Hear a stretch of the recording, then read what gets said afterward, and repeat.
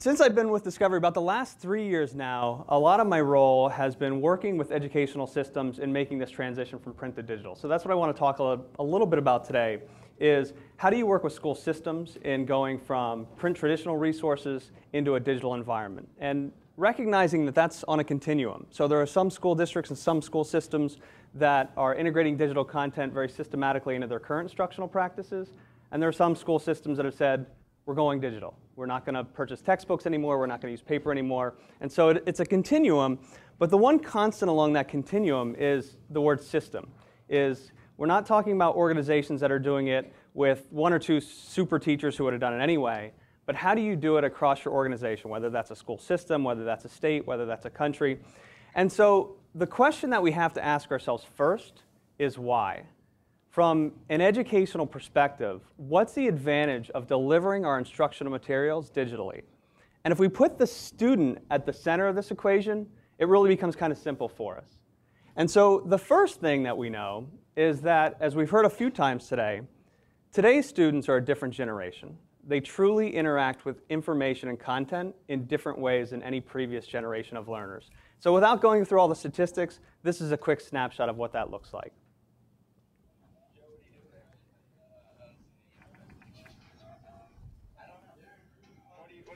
What's going on? Well, this is this is like a foreign. Okay.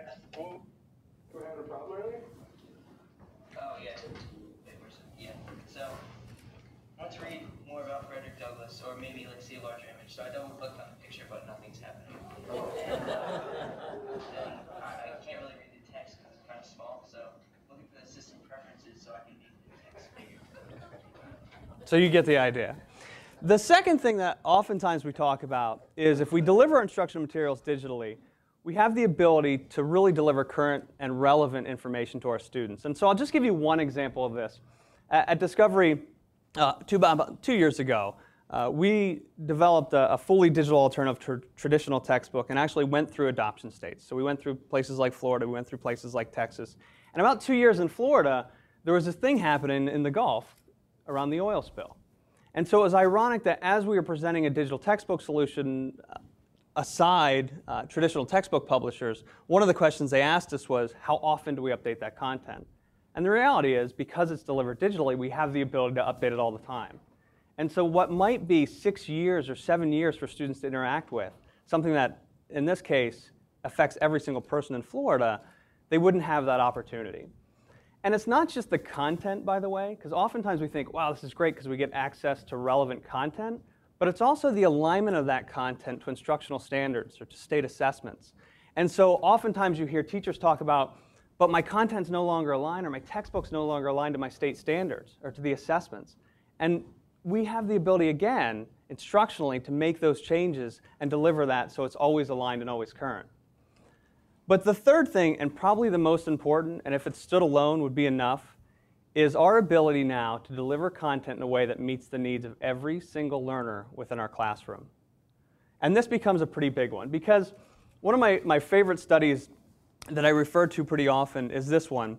And it's a study that was done with 6-year-olds, so roughly first graders in a developing country. And the reason I like this is because these kids had never seen technology. So this is a place where they hadn't seen technology. And we delivered mathematics instruction to them in 2 different ways. One text only, and one text, animation, sound, and images. And then we assessed them. Knowing nothing about anything else, every educator in the world will tell you which group performed better on the assessment, right? It's the second one. There's no instructional benefit to just delivering content one way when you can deliver it in multiple ways. So if we go back to that question I asked you earlier, in which way do you believe instructional content's primarily delivered? So what I did was I took out everything outside of North America. So I looked at all the data that I've collected in my own presentations over the last about year or so. And I looked at North America only, and here's what people in the audiences told me. So these are educators ranging from again, teachers to superintendents. About 70% say lecture, about 12.5% say text, about 10% say hands-on, and about 5% say media. So basically what we're trying to frame here is this is how we deliver instructional content, or how we teach, right? Fair enough. I know the researchers are probably rolling their eyes. True, this is my own data. But The second question that I ask about halfway through the presentation is this one. Which best describes you? So as an adult educator, which one best describes you? Are you a visual learner, auditory, read, write, or kinesthetic? Here's what people said. Same people. So basically, if we frame the question, how we learn, here's what they say. Is that a surprise? So the idea here is that if we design this from the ground up, we probably couldn't do it more perfectly worse than what we've done, right? We deliver content in the exact opposite way that we actually as adults learn, much less our own kids. And so the idea is, how do we do this better? How do we use technology to improve upon this practice? So this is a great example, and the reason I like this example, this is not high tech. You know, Monica mentioned something earlier. We're not talking about loading as much stuff as we can on teachers. We're talking about how do we become effective and efficient with our educational resources. This, to me, is a great example because this is great for a visual learner. And traditional learning materials do a great job at this, right? You see diagrams all the time in traditional textbooks. Here's what they can't do. The same learning object can be great for a visual learner, but it can come to life for a kinesthetic learner, right? You can start to manipulate it. You can start to move around within the resource. At the appropriate time, we can then deliver text, right? So now we have our read-write learner. And then we can play this text or have it read to us to support our auditory learner. This was always the promise of technology. How do we deliver instruction in a way that becomes efficient and effective and meets the needs of every learner and not just those that are comfortable with lecture or with text specifically? So the question is, does it make a difference? And so I looked at two of our partners here in North Carolina specifically. One is Charlotte-Mecklenburg. We've been working with them for about 3 years in science instruction specifically. And they've integrated digital content in a systematic way across our organization. So here's what they have to say. Specifically, in this learning community, we saw student growth over 25% in 1 year, which was just remarkable growth. My goal for this learning community was double-digit growth, which is 10%. Let's see if we can attain 10% and bring our level of student achievement up.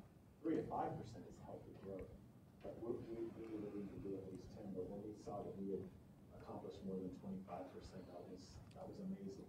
Certainly, we've seen a huge jump in our student achievement results, particularly in the area of science, but some growth as well in reading and math, particularly at our elementary schools.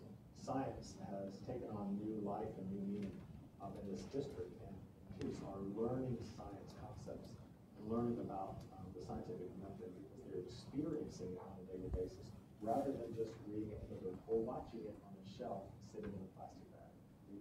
And then the second example I'll share with you is one that is probably familiar with most people in this room, is Mooresville.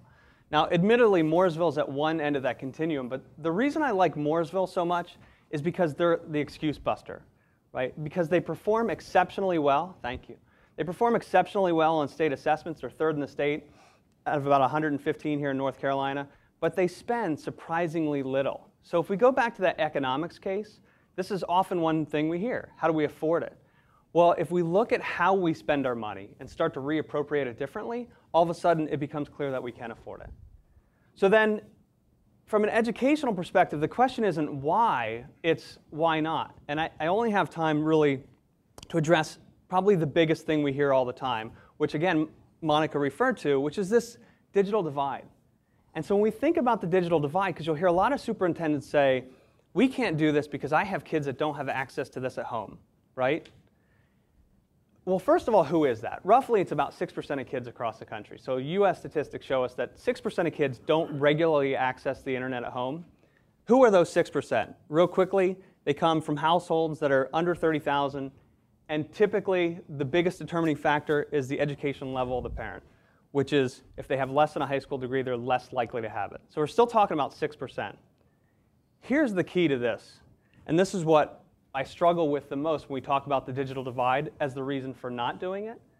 We know kids need these skills to be successful when they get out of school. We know they need to be successful in the workforce. We know they need to be successful in college. The digital divide is the reason we should do this in our school districts, not the reason we shouldn't. right? If they don't get it at home, which we're saying they don't, then who is it not fair to not provide it at school, right? That's like saying if they don't eat at home, I can't feed them at school because it's not fair. It makes no sense. So we have to think about the digital divide a little bit differently. And a lot of places are. To be fair, Florida has adopted language that says by 2015, you have to provide instructional materials digitally. We see places like Texas who have gone online for adoption. So this year, instead of going out for the traditional science adoption, they did a supplemental adoption. Places like South Korea who have said by 2015 they'll be digital with their textbooks. Australia, we heard about earlier, $2.4 billion in infrastructure costs. So the big question for us today is, where will North Carolina be?